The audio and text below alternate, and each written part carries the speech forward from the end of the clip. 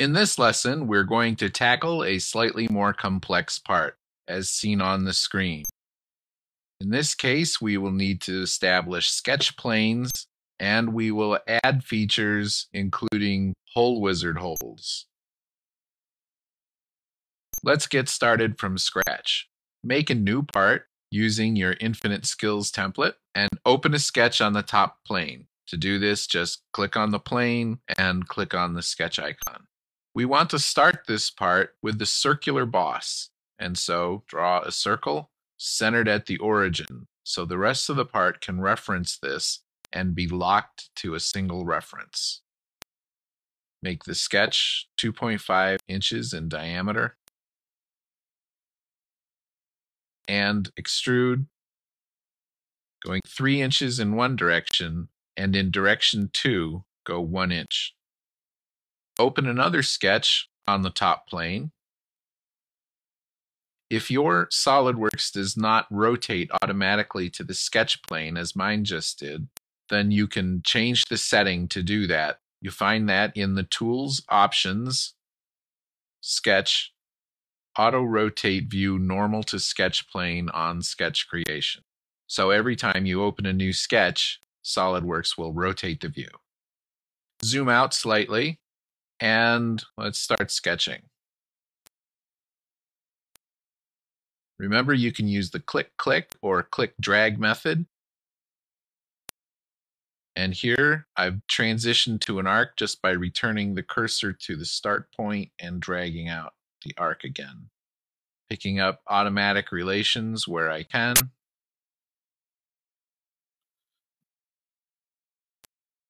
Okay, now this sketch goes most of the way around, but we want to use the edge of the circular boss. So I'm going to click on the edge and use the Convert Entities icon. But now we have this extra bit of sketch to the inside, so I'll use the trim and just drag the cursor over the part I want to get rid of. Don't forget to turn off the trim command. And now I need to establish relationships within this sketch. This line I want to be vertical. This one I want to be horizontal. And this one should be horizontal as well. It already is. Sometimes with arcs, it's best to establish the diameter or radius value for your arc before you try to change other aspects of it.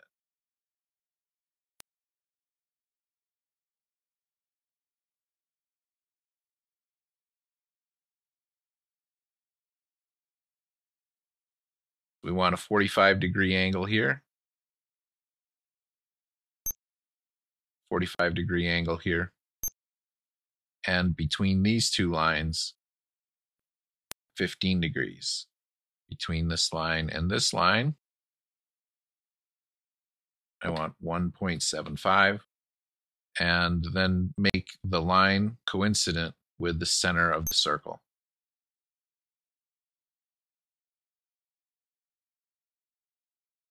I'd like to change this value from 1.75. Let's just use the spin arrows to adjust it. Because the other line is locked to the center of the circle, it's the upper line that moves this time. This line is blue. It should be black, so let's drag it to see what's not defined about it, and so it's going to need to be tangent to the circle. We need a length for that as well. 1.5, and drag this and apply a distance from the main boss to this circle out here. Make that 8 inches and do that in both directions.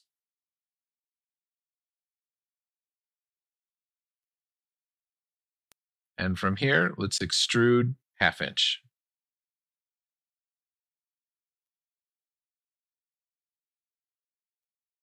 Now we want to create another boss on this side of the part, and the way to best do this is to sketch directly on this face. So let's click on the face and select the sketch icon. Remember, edit sketch will get you something different. Edit sketch will edit the sketch of the existing solid, but the sketch icon will start a new sketch. Let's sketch in this boss, line at an angle, a tangent arc, and then a tangent line and a horizontal line. Now we want this line centered on this edge. So there's several ways to do that. I can right click on the line, say select midpoint, control select on this edge, and give that a midpoint relationship. That way this line is locked down, and all we need to do is put in some dimensions. The height of the center of the circle above the surface will be 2 inches. This radius will be 1 inch. And the angle here will be 25 degrees. Now notice that this is still not fully defined. And if we drag some of the blue geometry, we get results that we don't really want or expect. So in order to lock this down, there are several ways, again, this could be done, but I'm going to do it this way. I'm going to use a construction line to go from the center of the circle to the midpoint of this edge, and then assign a vertical relationship. Hit escape to cancel out of the tools, rotate the view around so I can see it somewhat, and extrude 1/2 inch. It's going the wrong direction, so I'll make it go into the part and say okay. Now I want to create a circular boss that goes on the top of this. Use the circle to pick up the edge, allows me to grab the center and then drag the cursor over to the vertex, and that will automatically pick up a coincident relationship. When I hit escape, notice this turns black, all due to automatic relations. None were applied manually. Let's extrude this. And again, get a view.